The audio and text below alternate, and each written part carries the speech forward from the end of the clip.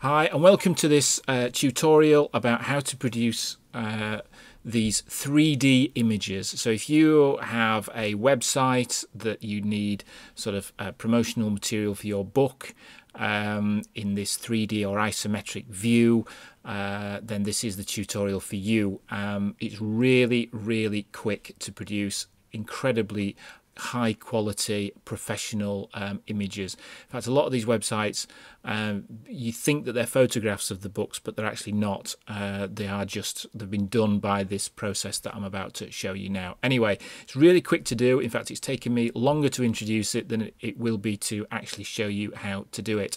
So you need a couple of things. You'll need your book art, so you'll need your cover art and the artwork for the spine of your book, and you'll also need Adobe Photoshop.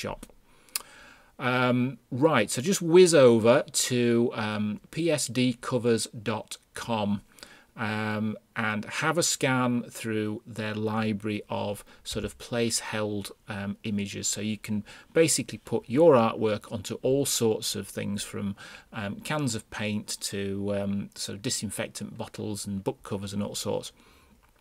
Have a look through it. It's well worth it. It's an amazing resource and it's free as well, which is always good news. So under PSD, excuse me, under PSD covers, go to search and put in hard covers. There we go, and it will come back with a list of the different types of sort of representations of those covers that you can use in slightly different angles. So maybe a little bit just off to one side there, and a bit more sort of isometric as an image, and then the other side here you've got the spine now in show as opposed to just the leaves. So there's loads of stuff to choose from depending on what look you're after. Go to download and read. Information in here about the graphics itself that they've produced, the dimensions, etc., and just do download action. As you can see there, the downloads whizzed off to my downloads folder. I'm on a Mac, by the way. And then it comes up with this quick credit, so you can promote it. You can promote PSD through your social media as a bit of a thank you. And quite honestly, they deserve it. Because these will change, I guarantee. Once you start using some of these, you'll wonder what you did without them. But anyway, that's enough backslapping for PSD, because they aren't paying me for this tutorial. So we'll just close out of that and go, whiz off to your Photoshop. Okay, so with Photoshop loaded, I know you can't see this because I've gone off screen. Go to Actions, so view the actual actions. There we go. Bring them into view, and you come up with this window in here. If you've not loaded any before, which I suspect not because you're watching this tutorial, go to load and then load actions there. It'll take you through to your Explorer or your file maker, file manager, and just pick the sort of downloaded action that you've just got off the PSD website, and that's it. I won't go through all that steps. You know how to do it. It'll then come into here as a loaded action in 2 steps. So it says PSD cover hard, and as you stretch that out, it will cover more. There you go, hard covers. Just go to step 1, and then with a little play button, press play. Leave that for a few seconds. Nearly done. It's just doing its thing. There we are. And it comes up with these 3 placeholders. The inside sleeve, the main cover, the sort of front cover, and then spine over there. So the next thing to do is load the artwork that we're going to use. In this case, front cover. And as you drag and scale, it clicks to whichever surface is the sort of control point. So whichever is the edge, it snaps to it. So it's really easy to use. And then just accept that as a place. The next one is the spine art, so we'll bring in the spine art and do the same exercise that we've just done with what will appear rather on the spine.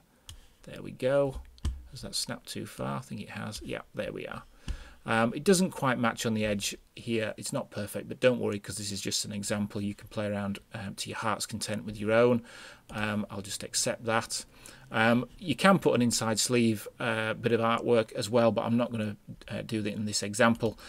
Just for time, go to step 2 and press play, and then just leave it. So this is where the action actually just follows through the sort of script, if you like, to take your artwork and manipulate it and create it into a 3D book. Here we are, transform. It's sort of doing all this whizzing around in the background and doing all the hard work for you. And I think it's just about to appear. I need a drum roll, and there we go. That is stunning. I think so anyway. I think that is an absolutely just a brilliant graphical image. Just from a flat JPEG, well, 2 flat JPEGs, it's created what effectively looks like a proper book on a table. It's just stunning. What you can do there, if you want, is also turn off the background, and you can crop, obviously, and you can save this as a JPEG or a PNG, which you can then use on your website or in any promotional literature. It's a great little product from PSD. So go check it out. psdcovers.com. Actions loaded in Photoshop. A cover from a 3D cover from sort of nothing to, from just 2 images to a 3D cover in what, a matter of minutes. Brilliant. Thank you for watching. Have a play, and please click on all the usual stuff, the likes and favorites, whatever it is, and I hope to see you again in another tutorial.